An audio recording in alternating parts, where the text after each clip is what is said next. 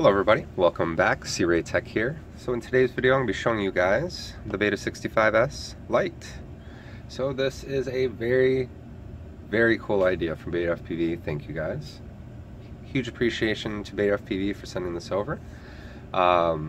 This comes with their new Lite flight controller, and this is basically a toy grade flight controller that takes silverware.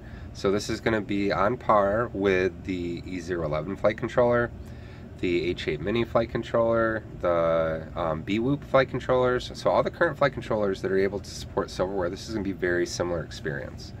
You still get all the great stick inputs to be able to change your modes. And I mean, I got the bind and fly. I do have the module. I haven't had a chance to sit down with it yet, but I found it awesome that I could just use the original E011 transmitter, because with this quad my plans were to do my testing and allow my son to fly this, because I've been really looking for a good budget Whoop style micro that I could have my son fly, and at $43 this is perfect. You get I'll put the specs up. You'll be able to see them right over here. But this thing has the 65mm wheelbase. It's got the new Lite flight controller, 7x16, 17,500 kV motors. So you get that same awesome performance that you saw with the BetaFPV 65s. You get the same 5.8 gigahertz BetaFPV Z01 camera, so you're going to get that awesome reception and good picture quality. This comes with their standard 260 milliamp hour high voltage battery, and you get about 3 minutes of flight time. And I've been flying it around, and my son flew it a little bit, and he's been having a good time with it. He's loving it. But yeah, we're getting about 3 minutes or so. The LVM, which is built in, which is nice, especially for these types of quads. I landed it, it was blinking, and it was at 3.4 volts, so it was pretty good. And let's see. Yeah, and it comes in 3 different options. You can get a bind and fly, and there's 2 different ready to fly versions. One actually comes with a toy grade transmitter, but it's full size, so you don't have to worry about you know, messing around with that jelly bean transmitter anymore.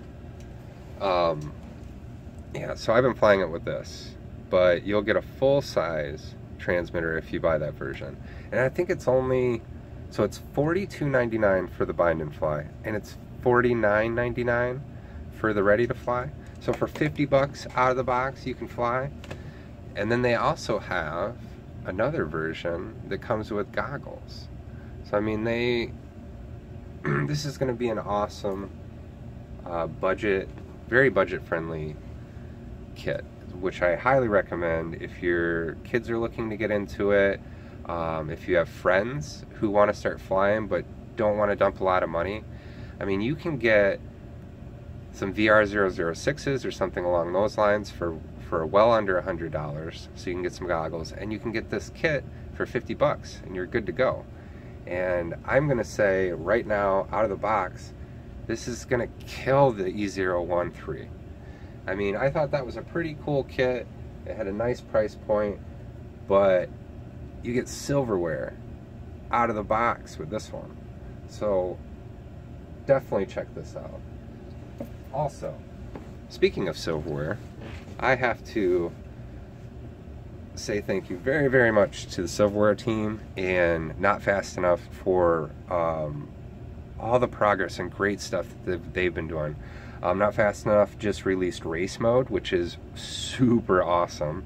You get acro in your pitch, but you have stability in your roll. So it's amazing. Like, you can just scream fast, but you still have that ability to kind of bounce off stuff, you know, and recover. And I've not been able to fly yet, but I'm hoping to be able to try not only the Silverlight, or the silverware version, but then also the BetaFlight version that just came out. So check that out. There's a thread on, I believe there's a thread on RC groups, and I know that there's some stuff going on, and I've seen it on Facebook. So check that out. I'll put some links up for that too. But this thing is pretty cool. So I'm actually going to stop the video here. I'm going to do a second video with flight footage because, like I said, I've had my son fly on this and he has been having a ball. And I wanted to not only show flight footage for myself, but and my son, and then our opinions and how we feel about it. He's been flying the Beta75s and the E011, so I want to see his take on this because this is going to be his second micro quad that he's been able to fly with a camera. So it'll be interesting to see the difference between somebody who's just started out and is 5 years old, and you know, somebody who's been flying for a little bit. So stay tuned for that video. I'm excited to get that out. Also, I did start a second channel called C-Ray Prints. That channel is going to be for 3D printing. So if any of you guys have been following my channel, you've seen that I have some 3D printers. And I have been having an awesome time. And with those 3D printers, I've been making all kinds of very cool things. So I've wanted to be able to share my wealth of knowledge that I've obtained over a pretty short period of time, and hope that I can help people in the 3D printing community, and then also I can help people in the RC community by exposing them to very cool 3D printed stuff. So one of the things that I have just made and will be available on my store is these, what I'm calling color packs. So these color packs are TPU covers for all your switches, knobs, and gimbals. I have them right now for the QX7, and then I've got a set right now that I made for the Devo 7E. Now, most of the switches across transmitters are fairly similar, so I'm trying to get a general consensus of the sizes across the board so I can get these made for all transmitters. Now, right now I have them in black, and I also have them in an emerald green and this awesome violet color. So like I said, I'll have these on the store. Oh, I gotta trim these up. And after this weekend, I will have ruby red, I will have a really nice blue color, and then I will also have orange. So if you guys are interested in those, definitely feel free to shoot me a comment, and I will make sure to get you all the information you need if you're interested in that. But I think that's going to be all for me today. If you guys have any questions about the 65s Lite, let me know. I will be happy to answer any questions. Stay tuned for that flight footage video, the silverware flashing video, and then I will, like I said, I'll also be doing a video on the transmitter module, so that way we can all use our hobby grade transmitters to be able to fly this quad. Yeah, I think that's it. I don't think I have anything else left for this one. So if you guys could do me a huge favor and like, share, and subscribe, I would greatly appreciate it.